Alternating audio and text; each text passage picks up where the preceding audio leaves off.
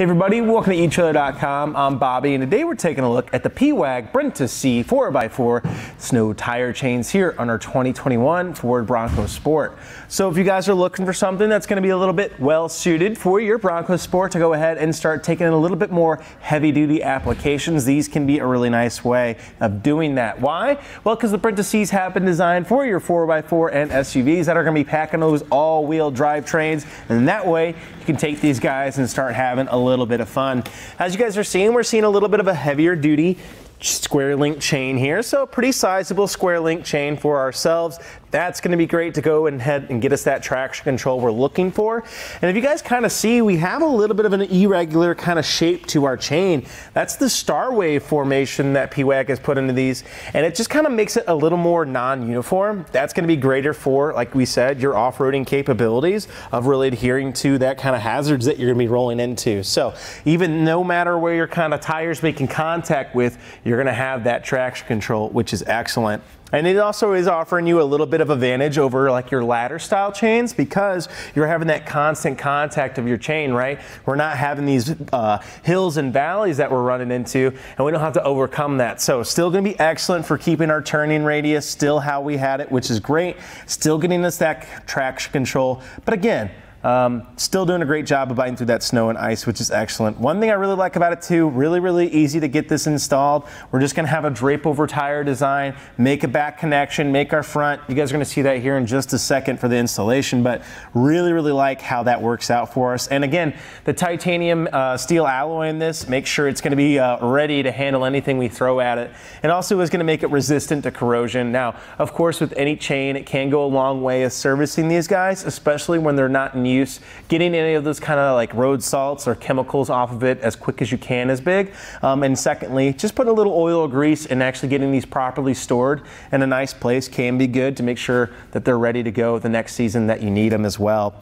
A couple other things to mention too. The Bronco Sport is going to be, as we mentioned, a 4x4 all-wheel drive vehicle. So the one thing with that, you are probably going to need to go ahead and grab yourselves 2 sets of chains per Ford manufacturing design, as they do have those sensors on there, and it can kind of get wonky if you don't put all 4 tire chains on there. So that is something that our vehicle's owner's manual guide does indicate for us to do, so it's something we probably want to follow.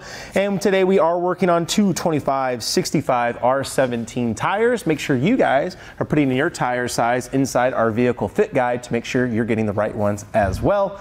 But otherwise, it's not going to take us too long to actually get this installed. Why don't we go ahead and see how we can do that together. To begin your installation, all you want to do is go ahead and lay out your chain as you're seeing it. So the big things we're looking for, if we have any kind of kinks or binds in our chains, we just want to walk those out and unflip them, as we don't want this kind of making itself having a bad fit on our tire.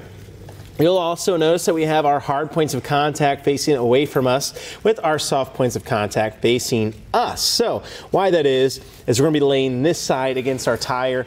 We don't want our hard points of contact scraping, puncturing, or otherwise putting any wear and tear on our wheel. So we simply just need to go ahead and check all that. Once that's done, what I like to do, kind of group this near your plastic here. That way it's going to be a little less in the way. And then we can just simply slot it, take our chain, throw it around our tire, try to find that center point where that break, that natural break in the chain is going to be. Of course, bring your adjuster across here. I like to kind of fan out my chain just a little bit to make sure that it is seating properly there, that we have a good fit. But that's looking pretty good. Now we go ahead and grab our 2 connectors and make our first connection. At the top here, we just need to hook in, just like so. Now that our back connection is made, we simply want to go ahead, seat our chain around our tire and make our front connection here. Now preemptively, I can see that I have a lot of spacing here between the top. So what I'm going to do, instead of going to the very end here and leaving this really big gap, I'm just going to short it down about to the middle here. Now, you guys may need a little extra, or even maybe just a little less. And I'm just going to go ahead and try to seat this over, make sure I'm nice and close. Looks like I can probably get that guy. There we go. And that way I can hold myself in. You can always take this plastic clip off too if you guys need and actually move it. Now it's going to be a little hard for me with my gloves on, but as you guys can see, I can take that. Then I can move my plastic spacer to wherever I need it. and that can let me shift it down and get that extra linkage out of the way. That way you guys have it for later. Now we're not gonna do it now, as I'm gonna go ahead and tension the rest, but that can be a nice way of just managing these extra links. But now that we have that top connection made, we can bring ourselves to the bottom here, take our tensioner, slot it through our pulley system, start getting that nice and tight for ourselves, bending this back to over here. I can see that I'm gonna need to move my plastic spacer on this guy as well, so I may go ahead and do that really quickly, but that's gonna allow me to tighten this up and make our last connection here.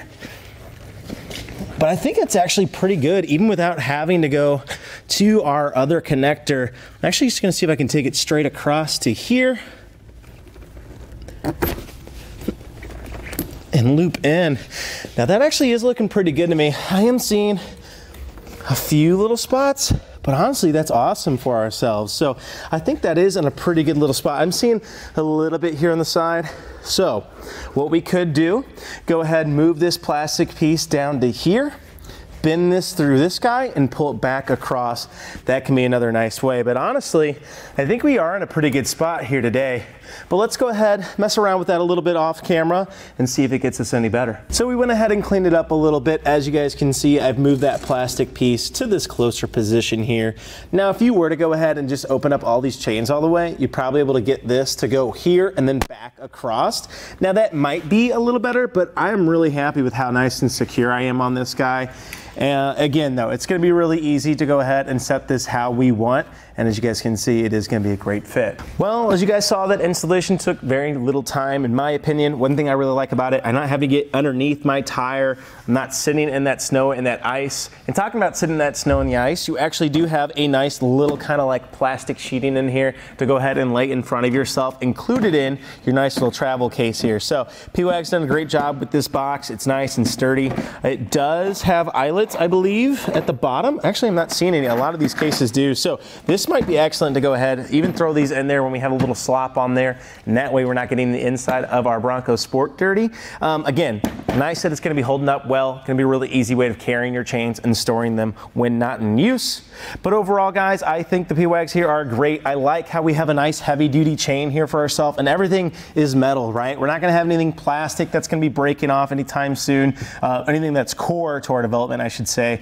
And that's going to be great because we can take this on those off-roads, not get lost or anything or have anything break, which is excellent. It's kind of what the Brenta-C's been designed for, so I do like to see it getting its full use out of it. Otherwise though, guys, I think that about does it for our look at the Pewag Brenta-C 4x4 snow tire chains here on our 2021 Ford Bronco Sport. I'm Bobby. Thank you for watching.